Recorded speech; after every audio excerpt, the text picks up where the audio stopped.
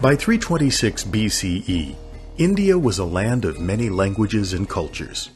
Hindu Rajas ruled small but often rich kingdoms. The wealth of the Rajas attracted the army of Alexander the Great, a young Greek general who amassed the largest empire of his era. Shortly after Alexander's death in 323 BCE, a young soldier of low caste named Chandragupta Maurya led a rebellion that drove out the Greek invaders. By 305 BCE, Chandragupta's Mauryan Empire stretched from the Bay of Bengal in eastern India across the northern portion of the subcontinent through the Hindu Kush into modern-day Afghanistan. For the first time in history, one state ruled most of the subcontinent. It was not the size of India, but rather its cultural diversity that made the Mauryan Empire difficult to govern. To make his empire more easily managed, Chandragupta divided it into smaller regions called provinces, each ruled by a prince and his royal family. Chandragupta's administration of the provinces was so efficient that later emperors of India kept parts of his system intact for centuries. Chandragupta skillfully controlled his vast realm. He employed spies who provided him with secret reports on events in the provinces. The emperor's servants tasted his meals for poison, and the emperor slept in different beds every night. Later in his life, Chandragupta Maurya sought enlightenment by becoming a Jain. Jainism is an ancient Indian philosophy that combines elements of Hinduism and Buddhism. Jainism and Buddhism were popular with Indians who, like Chandragupta, lacked status in the caste system. Legends tell us that Chandragupta eventually gave up his power and lived the last years of his life as an ascetic, a holy person who has given up all material pleasures and comforts.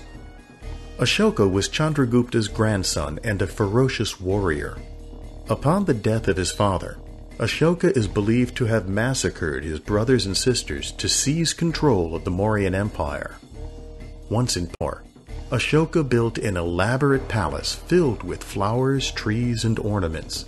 Deep inside the palace, however, was a torture chamber where the emperor imposed cruel punishments upon anyone who challenged his authority.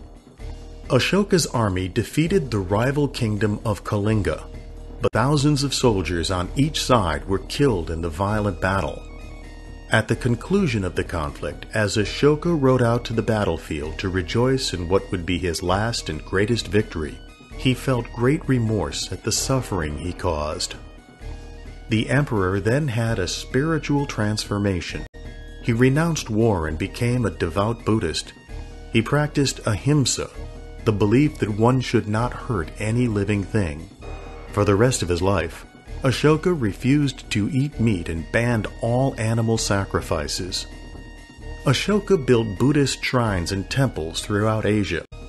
The emperor sent Buddhist missionaries to foreign lands. Buddhism is no longer widely practiced on the Indian subcontinent, but it is now a major influence in China, Japan, and Southeast Asia.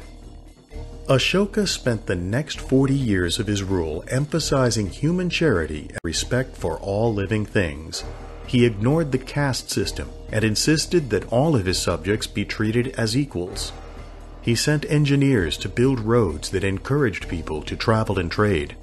The engineers also dug wells and built hospitals in poor villages. Most of what we know about Ashoka's rule comes from stone pillars he erected throughout his empire. The writings on some of the pillars espoused Buddhist principles, while others told the story of the Mauryan Empire. Many of the monuments have survived more than 2,200 years to the present day. The emperors who followed Ashoka were weak. After Ashoka's death, Hindu priests once again reimposed the caste system as the Mauryan Empire gradually shrunk. In 185 BCE, the last of the Mauryan rulers was killed, ending the dynasty that united most of the subcontinent.